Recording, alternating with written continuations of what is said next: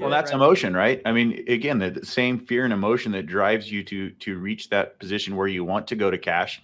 You need the reverse of that to get back in, and what makes you feel good? Markets are going up, green. and You want green. So it's euphoria. usually the sell low, buy high, and that's not usually a good recipe. So. Well, just investing by emotion, it gets tough too, right? You're selling to end the pain, and then you don't want to start investing, like you said, until you feel better.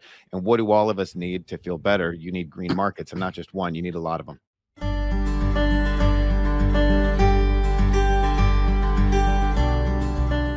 Yeah, well, for sure. With that, Adam, how do you and Chris get the old? I mean, we all get the question. Why don't I just? This won't stop going down. It feels like it won't stop going down. Why don't I just go to cash and kind of sidestep this for a little bit and then go back when I feel better? Or at least when things have settled down, when the market's stabilized, when et cetera, et cetera, et cetera. Yeah. We've all thought it. One of the things I try to do, I mean, I'm a total numbers person, and I mean, all this data is great, but sometimes people are, I mean, you think emotionally, and I try to explain that, a lot of things in our life are linear, or at least we anticipate. And it's, perfect example, like crossing the street. I mean, if you can't anticipate, you're dead before you make it very far, right? You look at the car, you see how far it is away, you see how fast it's going, and can I get across the street anticipating that, hey, I know where it's going to be at a certain point in time.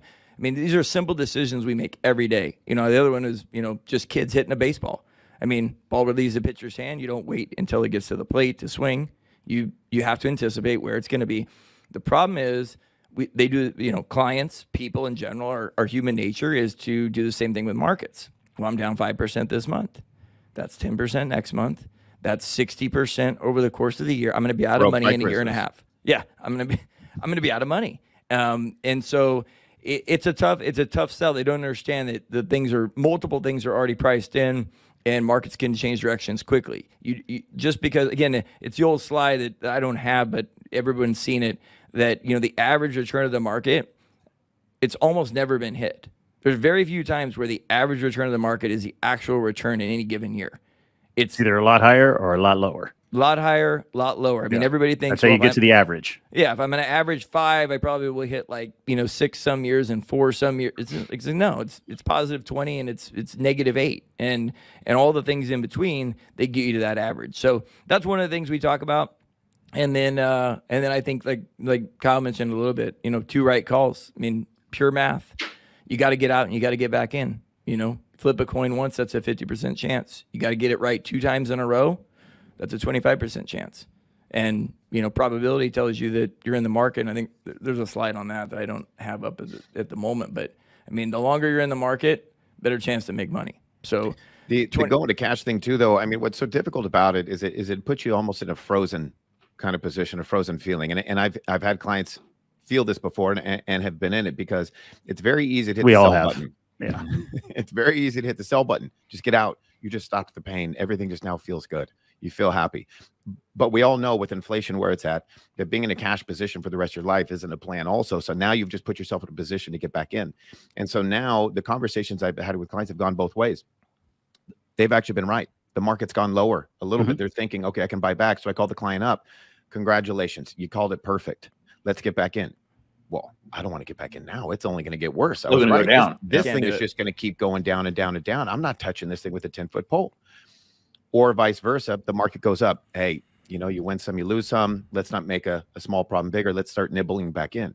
No. I still know this thing's a piece of junk. I know it's going to go lower. I'm going to wait this thing out a little bit more. Market goes up higher. All right, let's really not make this problem worse. Well, yeah, maybe I had a missed call there, but I don't want to buy the exact same stuff and pay more for it for what I sold. So I'm just going to wait for the market to correct back to where I got out. Years later, they're still in cash. And so once you go to a cash position, the hardest thing is to get back, because you usually don't like the market no matter what it does. If it goes up, you don't want to pay more for what you got out of. And if it goes down, you think it's only going to get worse. So you end up just sitting on your hands for years. And that's a really difficult position to be in. Going to cash is a perfect example of something that feels good in the short term, doesn't work out in the long term. But it feels good. Like you said, it ends the pain and you're out, but you never get back in, or you don't get back in at the right time because, as you just explained, and it ends up costing you money in the long run. So, yeah, just Chris always says his thing to clients is just how much higher do you want the market to be before you get back in? Right. And they, Well, it's they don't always absolutely get Well, it that's right. emotion, right? I mean, again, the same fear and emotion that drives you to reach that position where you want to go to cash. You need the reverse of that to get back in, and what makes you feel good? Markets are going up, green. and You want green. it's usually Euphoria. the sell low, buy high, and that's not usually a good recipe. So. Well, just So- investing by emotion, it gets tough too, right? You're selling to end the pain, and then you don't want to start investing, like you said, until you feel better. And what do all of us need to feel better? You need green markets, and not just one. You need a lot of them.